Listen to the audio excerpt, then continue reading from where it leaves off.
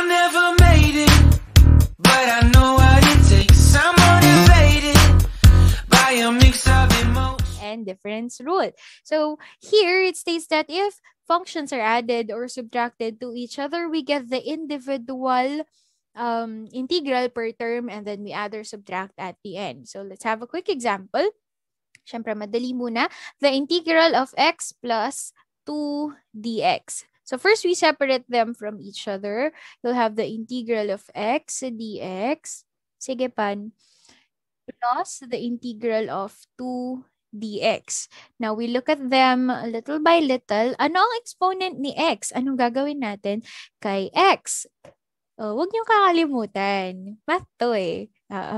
So, the integral is 1. Okay. Sorry, the exponent is 1. So, this is now going to be x raised to 1 plus 1 over 1 plus 1. Okay. How about here? It's a constant. What are we going to do with a constant? What do we do? All right.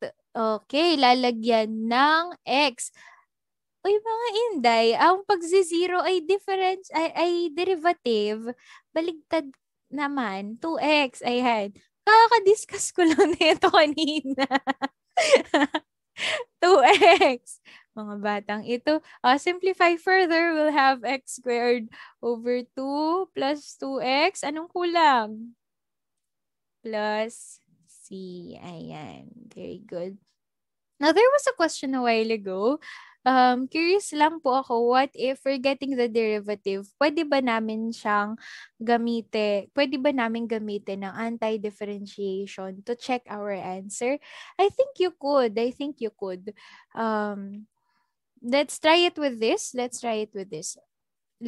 reverse this. Okay. So we have x squared over 2 plus 2x. Check natin kung ang makukuha natin ay tama. Okay, subukan natin. If we will get the derivative of this, then we have to multiply 2 dito sa side. So you'll have 2x raised to 1. Tama? Kasi 2 minus 1 na lang. Pero may denominator ka pang 2. So don't forget that. Here, when you're getting the derivative, x will just be 1. So makukuha natin, magka-cancel tayo. Our final answer will be x plus 2, which is actually our given. So we got that right. Tadaan! Diba? It's reversible.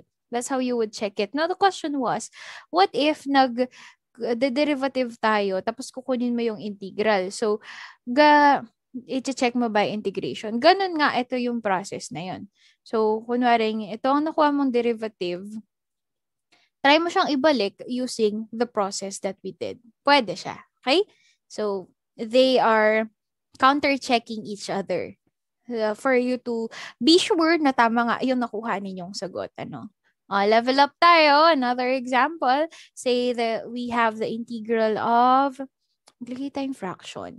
X squared, isip tayo mas mahirap.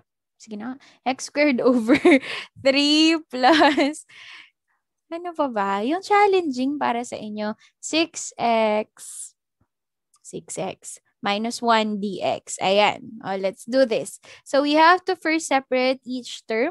So get the integral of x squared over 3 dx plus the integral of 6x dx minus the integral of dx. Ma'am, bakit dx na lang? Kasi that is 1, di ba? So that's technically 1 dx.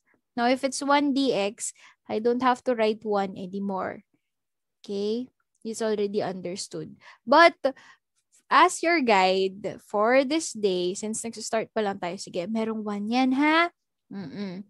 Let's do this. Let's get the integral per term.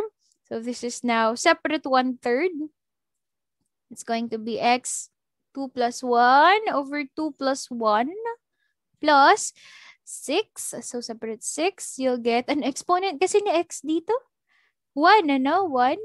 Meron tayo exponent na 1. So this is going to be x 1 plus 1 over 1 plus 1.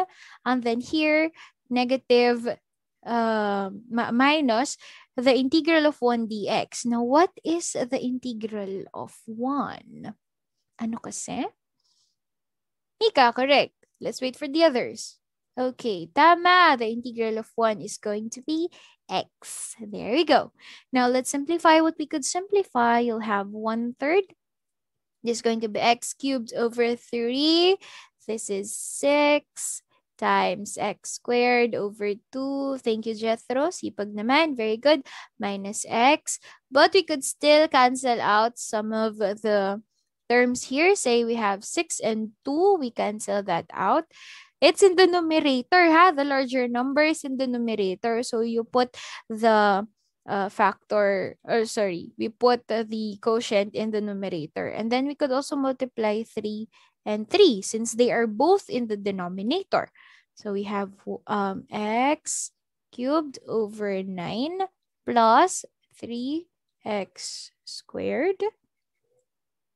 Correct? 3x squared minus x plus c. Ta-da! That's it. Yep. Gian, correct.